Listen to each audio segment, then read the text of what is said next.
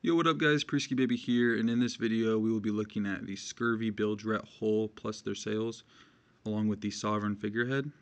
Altogether this boat is around 350k gold, so it's a little pricey. We've just been grinding raids and voyages and all that jazz. But yeah, if there's a certain boat customization you guys would like to see, make sure you comment below and we'll be happy to make a video for you. As always, see you next time, and don't forget to like and subscribe. Peace.